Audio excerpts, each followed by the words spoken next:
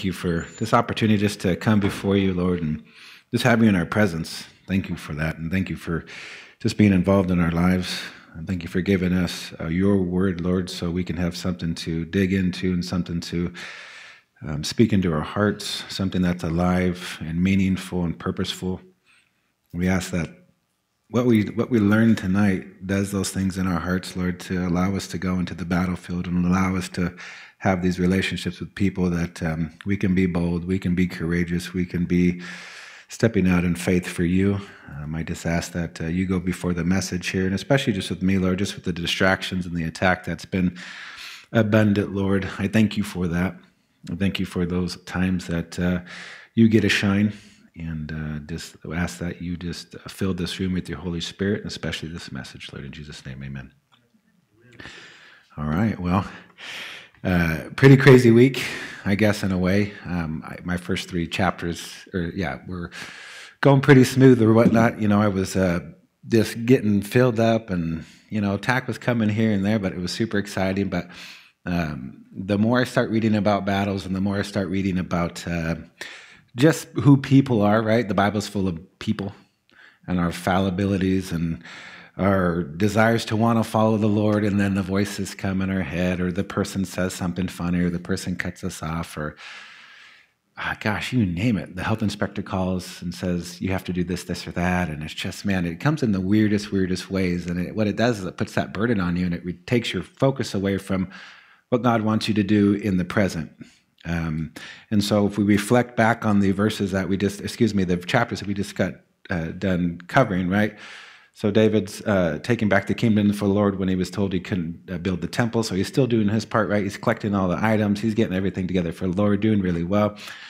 Remembers his promise with his good old buddy Jonathan. Is anybody left in that household? Hey, he has a son over here. He brings his son back, raises him up into a place of prominence. And what a beautiful story about how the Lord works in our life, right?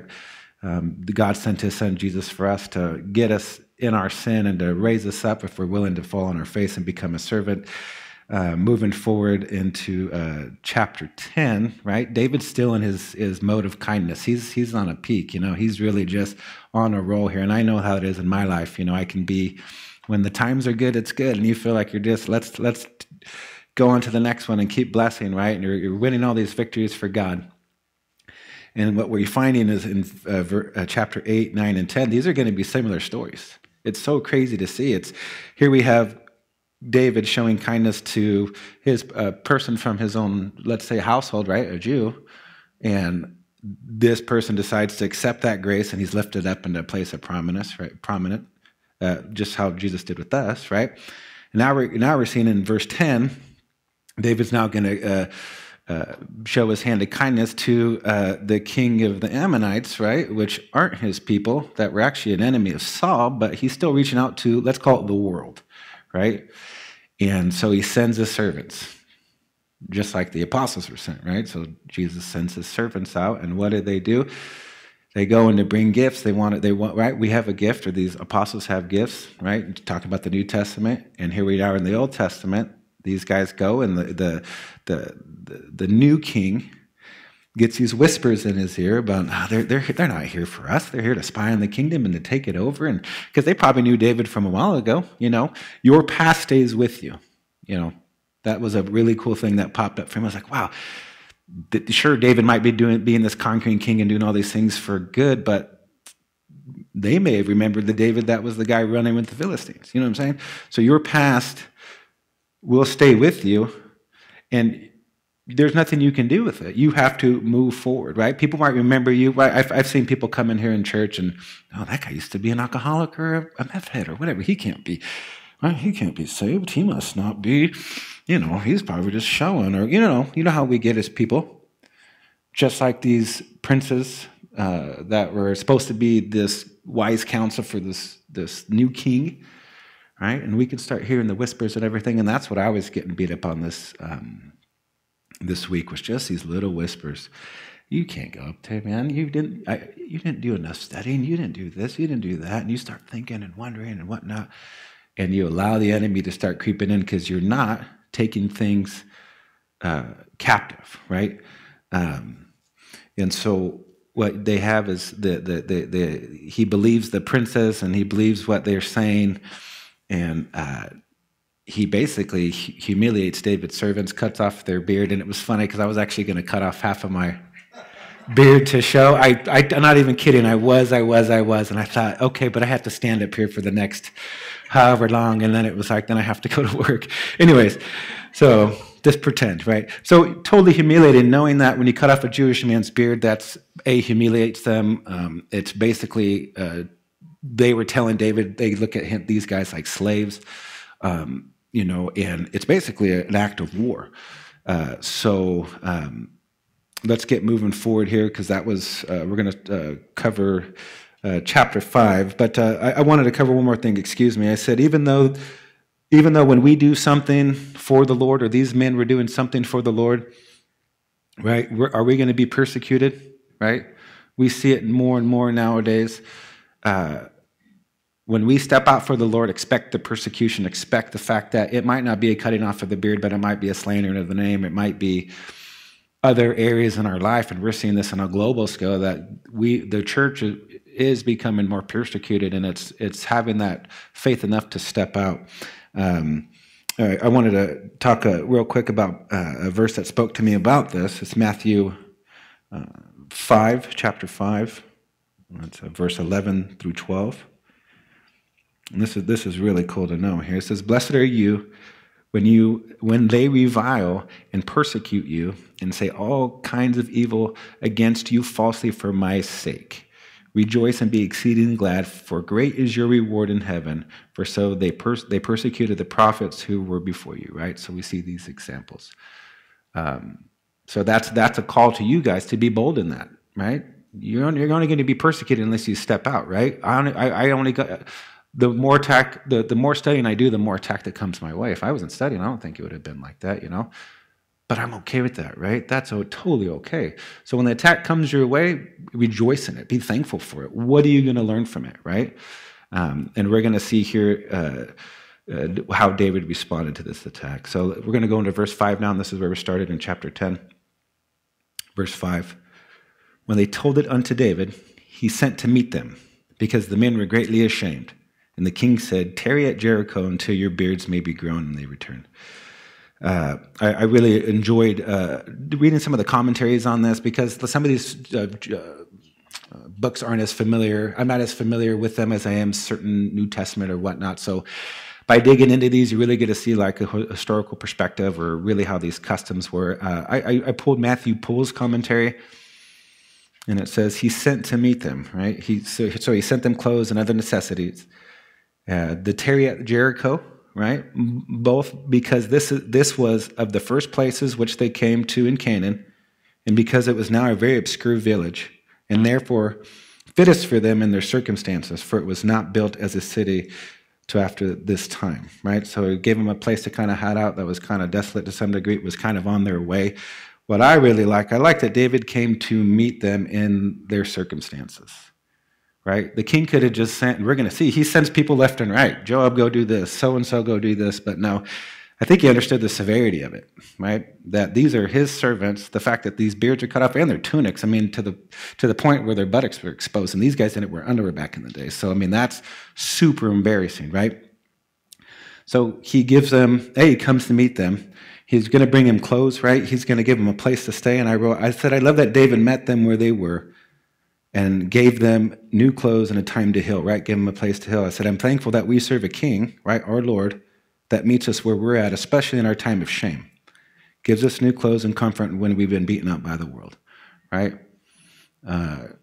I know that's probably my biggest thing if I'm in a place of shame. And shame can come in many different places. It can be self-imposed, can be imposed from without. But knowing that, God will meet us where we're at and give us that comfort. I thought that was a wonderful example of David's grace here. We're going to move on to chapter 6 through 8, and we're going to read 6 all the way through 8 here. Verse 6. "And when the children of Ammon saw that they stank before David, the children of Ammon sent and hired the Syrians of Beth-rehob and the Syrians of Zobah, 20,000 footmen, and of King Mahak, 1,000 men, and of Ishtab, 12,000 men, And when David heard of it, he sent Joab and all the hosts of the mighty men. And the children of Ammon came out and put the battle in array at the entering in of the gate. And the Syrians of Zobah and Rehob and Ishtob and Mahak were by themselves in the field. What a very interesting word, that the fact that they saw that they stank, right? It says that the Hebrew translated literally shows that they were conscious that this was by their own fault that they had made themselves stink, right? I mean, I thought about this, sometimes when I know that I stink, it's, you kind of smell it like, uh-oh, like you're offensive to people, like you messed up, you should go somewhere, maybe wash, right?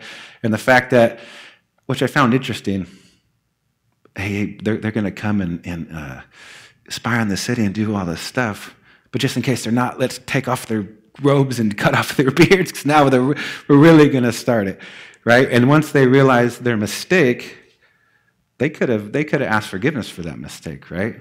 And moving forward, this is where we see the parallels of the story. You're going to start seeing you can make a mistake and ask for forgiveness for that mistake, or you can make a mistake and keep trying to cover your tracks and keep digging deeper and deeper and deeper. And this is what they're doing, man. They're digging so deep that they're going to try to win the war, but end up being taken down. And like I said, what a strong word to use for realizing one's actions in this case, a sinful action against the king. Instead of asking for forgiveness for this sin, the children of Ammon, they doubled down on their decision, leading to much bloodshed and loss. So and that's what I said. In the next chapter, we'll see David taking matters into his own hand and trying to solve a sin problem instead of asking the Lord for forgiveness. So I did find it interesting that that once again these guys would double down and not ask for David's forgiveness, right? Because he's in a mode of kindness. They could have said, "Oh man, we're really sorry we messed up. Maybe it wouldn't have been as bad." But what this does is it shows me that actions speak louder than words, right? So that's why we are encouraged to find that godly counsel, right? To fill our lives with that godly counsel, but then the fruit of our tree, the action of our lives is what people are looking for. We can say all the things we want, but until we actually act in the manner that's accordingly, right, we're going to be called a false witness. So I said, I find comfort in knowing that in spite of all the persecution and how it seems like evil people in the world are getting away with these actions, right? I turn to Romans 12:19, right? Because we're seeing this left and right. It just seems like in their case too, right? You have the servants being beat up, the Ammonites starting to try to war, the servants, probably here in a shameful spot. They almost seemed overwhelmed. It says in Romans 12:19, "Beloved, do not avenge yourselves, but rather give place to wrath. For it is written, 'Vengeance is mine; I will repay,' says the Lord." And that's just an encouragement too. When you guys are getting beat up by the world, or you guys are getting your tunics or your beards ripped off in a metaphorical speaking, that you remember that God's in control and He's gonna come and win that battle for you. It might not be today, it might not be tomorrow, but He's going to give you that place of comfort. He's going to give you that place where He's going to meet you at. And He does. He, in a sense, He gives us those new clothes with, renewing our spirits, right? And, especially with all the chaos in the world today, it just seems like, man, it's somewhat chaotic. It's a bit disappointing because, it just seems like it constantly keeps going downhill. But knowing that, the victory's already been won, and that, right, God's in control here, and that vengeance will be His. So it says, put in chapter 8, David was on the attack. Now we see the enemy is back on the attack, but this time they're rounding up a huge army. They even paid mercenaries, right? So they're calling all these guys to come together to fight the big battle. Because when you poke the bear, you poke the bee's nest. You better expect something to happen. And so these guys are now going to start paying Syrians to help them out. The Ammonites are going to start paying Syrians to help them out, really start trying to fortify their forces here. It says, but David is ready and having the mighty men and well seasoned in war, and with the Lord giving him victory wherever he goes. I want to cover verse 7, and it's another commentary. It said, "And when David heard of the preparations made by the Ammonites, right? It says he sent Joab and all the hosts of the mighty men. And this is covered in verse 7. He said he sent out Joab, his general, and an army under his command consisting of men of strength, valor, and courage, or all the host of mighty men. As Kimchi and Ben-Melech, the famous mighty men mentioned in 2 Samuel 23:8. He did not think it was advisable to wait for the Ammonites, but carried the war into their own country. And instead of suffering them to invade his dominions, he invaded theirs. And what 2 Samuel 23:8 states, it's going to tell us who these mighty men were. One of the mighty men, it says, these are the names of the mighty men whom David had. Josheb, Bashebeth, the Tachomite, chief among the captains. He was called Adino the Enzite because he had killed 800 men at one time. I pulled up this visual of who these mighty men were because I was like, well, who are these guys? And I don't have enough time to go into it. That's a whole nother 4 studies. But super exciting. Basically, these guys were rounded up from different tribes, and you think, well, mighty men, yeah, it's because they did all these war together and they kept just, shining and following the Lord and winning these battles. And I think of it like when I get freshmen basketball players, they're at a certain level, but we keep growing these men and they start becoming pretty dang good basketball players through practice. And as we see, they've had a lot of practice. And the fact that, right, because one of them killed 800 men at one time, it sounds crazy. Some of these things, the list just went on and on to where these guys are killing giants and doing all these wonderful things. And what it did was showed me that anything's possible with the Lord, right? And I don't like to say, in your life there's giants and you can slay them and everything, but we got to look at it from that perspective. What I realized through these teachings is that battles are shown in the Old Testament to show you tactical warfare and show you how men battle the enemy in their lives, right? So what is your battle? And you don't need to get all crazy, but I'll say, for example, I know people in my life that are battling cancer, and that is causing them great pain and anguish. But what's that doing? It's turning them to the Lord. Do you know what I mean? Like, that's the coolest thing about the battles. Because if you don't turn to the Lord, you're going to lose, right? Period. Because you're going to get beaten down and turned over and gossiped about, and the enemy is amazing at their tactics. And we're going to see later on, moving in these verses, when you're courageous and you put your faith in the Lord and you go into battles knowing that He is your captain, right? That should be all the strength you need. So we'll move on here. On verse 8, if we want to pop verse 8 back up again, if we can. So it's at the entering of the gate. So the Ammonites and their allies formed separate armies, the former taking their stand immediately before the city, and the latter by themselves at some distance, where the ground was more favorable and maneuverable for their chariots, right? So they're setting up their armies here at the gates. They're getting ready for battle. Different battle, same story, right? These guys don't learn their lessons. So let's move on to verse 9 through 12. And so what you're going to find, guys, how I like to do this is I'll read a big chunk of verses and I'll jump back and forth. So if it's a little bit confusing, forgive me. But kind of keep your finger on these 9 through 12, right? And that way you can jump back and forth. So verse 9.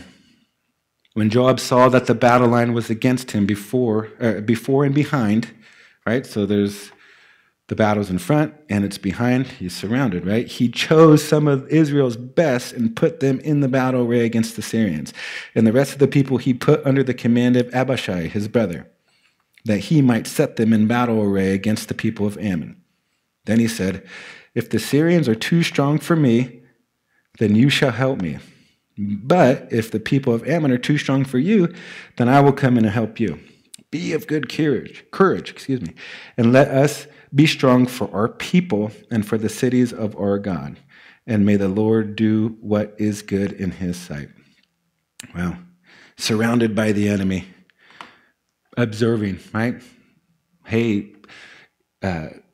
you're going to take care of these guys, I'm going to take care of these guys, right? Game plan. Of course, I'm just paraphrasing stuff here. So I wrote in verse 9, When Joab saw that the battle line was against him, right, in front and behind, he chose some of Israel's best and put them in front of him, right? So he's getting those mighty men like, it's a smart tactic. Let me get the guys that can kill 800 guys, one by himself. So what you're going to take those 800, this other guy, right? That's why you could be so bold. Besides having the Lord, man, you know who's behind you. One of the commentaries, the Cambridge Bible for schools and colleges, it wrote that the front lines of battle was against him before and behind, right? So the Ammonites were posted in front of the city, the Syrians on the plain opposite to them. If he attacked either forces separately, his rear would be exposed to the other. His choice of the picked men to attack the Syrians and his taking command of this division in person indicate that the mercenary troops were the most formidable part of the Ammonite force, right? Because they're paid mercenaries. This is what they do, man. They're paid warriors. So he's smart. He's like, okay, I'm going to take these guys who are a lot more experienced. All right, brother, you go over here. If it starts getting a little bit crazy, if you start losing, I'm going to come help you. And if I start losing, you come help me. And I thought that was really cool because that's a game plan. I think sometimes we can go into spiritual warfare and think, I can do this, I can do that, but we need a plan, right? And this is something that popped in my head because as I've been going through the studies, I'm kind of learning, let's call it structure, let's call it a plan, let's call it, I don't know, being a better soldier, being a better warrior. Certain things are brought to my attention about like, hey, this is kind of, maybe a really good way to follow so I can help with the flow of stuff and all that. And I'm like, yeah, that's really good. And it gives me confidence, right? So I thought about when Joab was talking to his brother, just that, hey, this is what we're going to do. Okay, if this happens, I'm going to help you out. If this other thing happens, I'm going to help you out, right? And it's, yeah, we're on the same page. Let's do this, right? So when you're in the midst of a battle and you have, let's say, a spouse, share with them like, hey, I'm confronted with these armies or this battle. If I'm struggling in this area, if you see me going outside and being secretive or not coming home at the right time or being on the internet too long, hey, come help me out. I'm getting beat up. And if I see you in those certain areas, you come help me out. Right? So that's the encouragement I see here is that when we go into these spiritual battles, we need that game plan in the sense to where we're reaching out to those that are like-minded warriors in the church, right? Spouses, friends, to help us, right? Because the battle will come from the front and behind. Because guess what? The battle comes here and the attack comes here, right? It never comes here straightforward all the time. So in verse 10, right, it says, and the rest of the people he put under the command of Abishai, his brother, that he might set them in battle array against the people of Ammon. Another commentary, it says, and the rest of the people he delivered into the hands of Abishai, his brother, who was a commander under him, and a very valiant man. And thus, as his enemy had two armies, he divided his into two parts, that he might be better to attack them, that he might put them in array against the children of Ammon, draw them up to the line, place them in rank and file to meet the children of Ammon and give them the battle. So once again, we see a well-seasoned general leading the armies against a numerous foe, right? Joab's been there, done that. The battles all around. This shows us how experienced David's mighty men have become through all the wars and battles fought over the years. Joab's keen eye to decipher the battlefield and to relay a game plan shows us the skill of his leadership.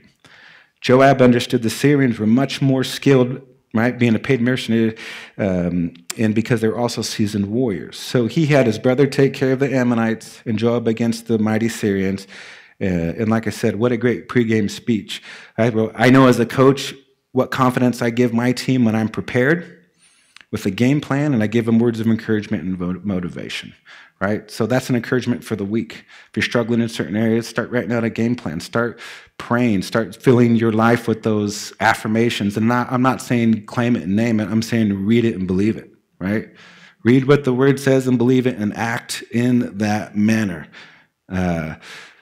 To me, the best part is in verse 12. Be of good courage, right? And let us not be strong and let us be strong for our people and for the cities of our God. And may the Lord do what is good in his sight. Man, that's amazing. I looked up Deuteronomy, and I didn't tell you about this one, so it's Deuteronomy chapter 31, verse 6. So I want to wait a little bit on that. Right, be of good courage. That's exciting. And why? Why be of good courage? Because who's behind him? Who's always behind him? Right? The Lord. So Deuteronomy 31:6. Be strong and courageous. Do not be afraid or terrified because of them, for the Lord your God goes with you. He will never leave you nor forsake you. So that is your verse for the week, okay? In the youth group, they do the verse for the week. That's your verse for the week. So that's something you have to practice in your brain, okay? And when you are confronted with the battle, and it could be small, you need to speak that. Be of good courage, okay? And like we were singing, right? The Lord, He goes with you. He will never leave you or forsake you. That's crazy. Because sometimes we feel that way, don't you think? When he's not right there and we're not filled with the Spirit, life's going good. Sometimes we feel empty and lost, but we need to show up to the battle like Joab, right? And this is where I got the attack was from all this week, was like, man, I was struggling in certain areas, not sleeping, working really long hours, and I thought, just show up to the battle, right? And may the Lord do what is good in his sight. That's what it is. So, okay, Lord, do what's good in your sight. Allow this to speak forward. And I'm going to have errors. There's going to be stuff I don't say right or verses that are mixed up, but I don't care, right? Show up. Be of good courage. And like I said this should be our battle cry for our daily affirmation, right? That verse. That we come to the cross daily and fight the spiritual battle in the name of the Lord and fighting for his people, right? I thought that was pretty cool about the verse, fighting for his people. For the city of God. What's your city of God? Gridley. Or where you work. That's your city of God and for the people, right? Not just your church, but those that you come into contact with, right? So be of good courage. Pray for your city. Reach out to the people that you come in contact with, right? Because God is... right, like it says, and may the Lord do what is good in his sight. That's a beautiful verse. So Joab and the people, verse 13 through 14. So Joab and the people who were with him drew near for the battle against the Syrians, and they fled before him. And when the people of Ammon saw that the Syrians were fleeing, they also fled before Abishai and entered the city. So Joab returned from the people of Ammon and went to Jerusalem. A couple of verses that came to mind when reading that. James 4:7, right? Therefore submit to God, resist the devil, and he will flee from you, right? So they're submitting to the Lord, coming to the battle. They're resisting the army, and what do? Take off, right? How do we, right? And I said, how do we do this? Just something to think about moving forward, and we'll talk about that. So second verse of this portion, it's 2 Corinthians 10:3-6. I hope this is the right one. I'm going to read it here. For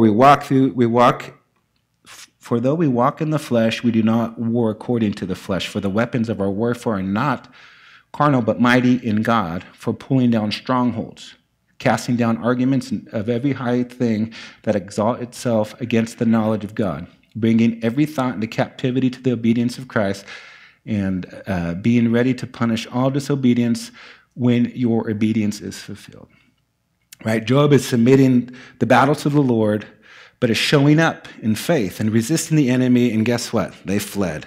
These verses show me the difference between a warrior led by God and a paid mercenary, right? So Joab shows up, led by God, standing firm, a paid mercenary for money, doing things for money. He's out, right?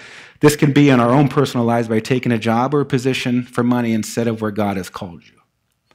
I think of the churches and the different types of pastors, right? I think of someone called and led by God, right? Which we have in our church, and maybe somebody in a different church that what we call a hireling. They just show up and they're paid to teach a message, right? Taking the job for money. John 10, chapter 10, verse 12-13. But a hireling, he who is not the shepherd, one who does not own the sheep, sees the wolf coming and leaves the sheep and flees. And the wolf catches the sheep and scatters them. The hireling flees because he is a hireling and does not care about the sheep, right? And we see a perfect example of that. When you do stuff for selfish reasons or just for money, there's no purpose behind that. There's no victories there. It's short-term gain. Let's move on to verses 15 through 19. When the Syrians saw that they had been defeated by Israel, they gathered together. Then Hadadezer sent and brought the Syrians who were beyond the river, and they came to Helam. And Shobach, the commander of Hadadezer's army, went before them. And when it was told to David, he gathered all of Israel, crossed over the Jordan, and came to Helam.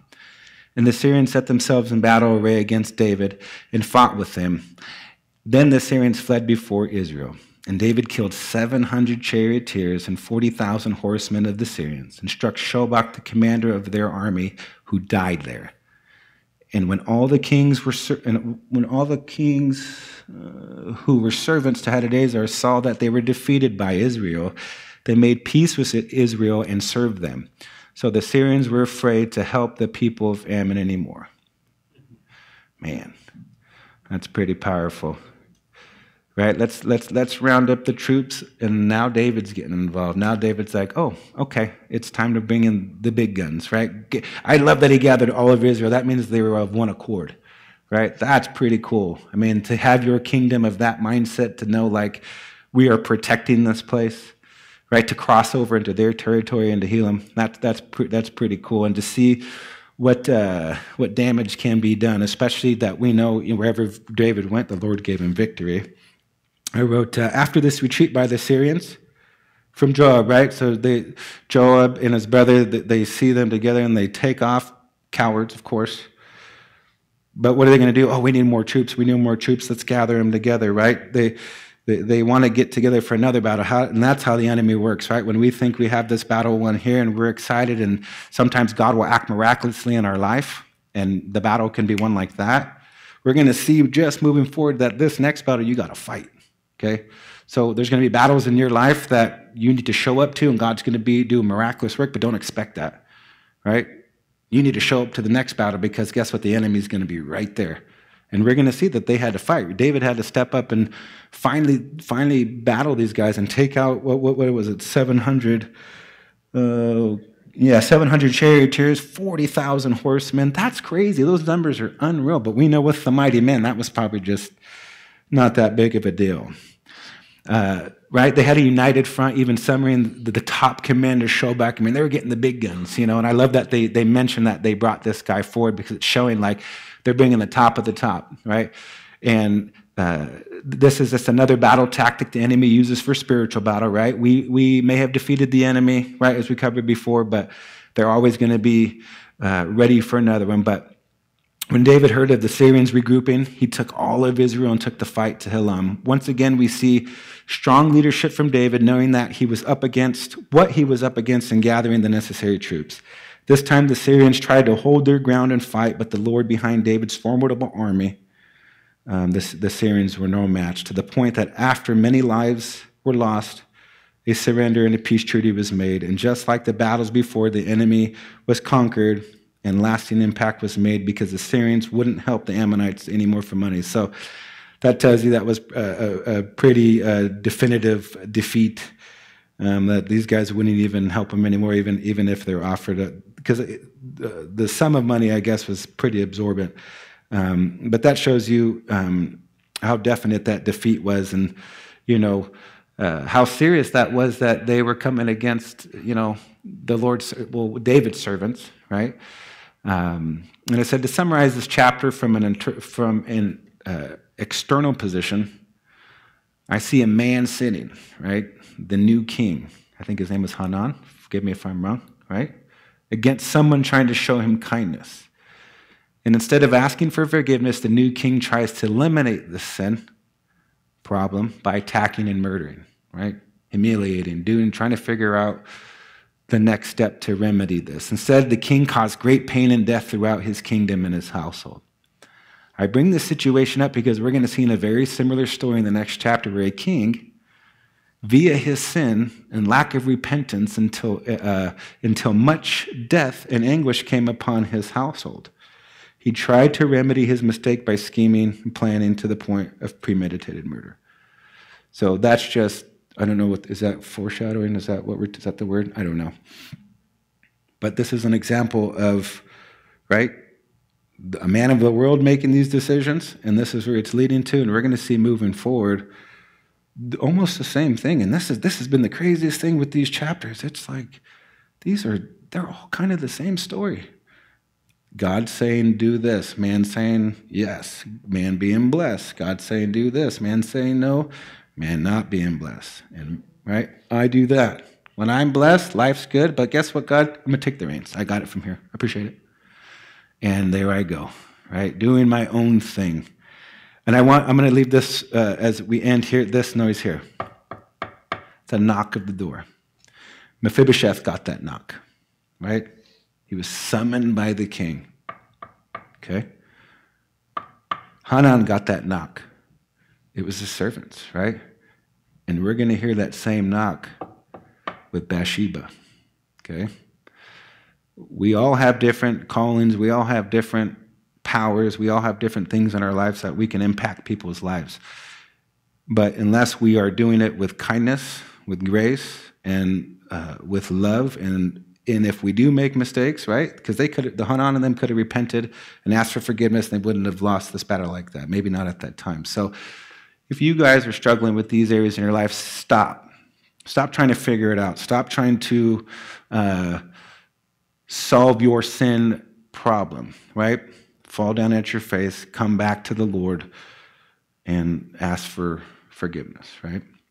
So I'm going to pray real quick because God's been kind of calling me to do this. Because if anybody's watching and they've never asked the Lord into their heart, I'm going to give them a chance to do it. So let's just bow before the Lord and pray real quick. Lord, just once again, thank you for this teaching. Thank you for showing us just the examples of kindness and the examples of persecution and just courage and all these different examples of men, but the fact that you are faithful in all of this, that you are the true leader, that you are our courage and our strength, Lord. Help us to grab towards that and help us to be bold in those areas and to remember that verse in Deuteronomy, Lord, and allow that to be our verse for the week. But if there's anybody out there watching, Lord, that's never asked you to come into their hearts, Lord, I pray that you speak to them right now, and that we come to faith through our heart by believing in you in our hearts and speaking it with your mouth, Lord. And if anybody's out there, if you're believing that in your heart, now is the time to speak it with your mouth, to put it out there. So if that is something that you want to do, we're going to say a quick prayer for that. And Lord, we ask that if anybody's there having that Holy Spirit speak to them, Lord, and if they want to accept you, God, allow that relationship to start growing. I pray that you call them to come to a Sunday service or to reach out via online, and that you put it on the hearts of us to be just sowing of the seeds and harvesters, Lord. The challenge for us, Lord, as believers here at this church, help us to grow those individuals out there. Once again, Lord, just thank you for your word and just how amazing it is, and allow those seeds that were planted today to grab root and help us just in our daily lives, Lord. In Jesus' name, amen.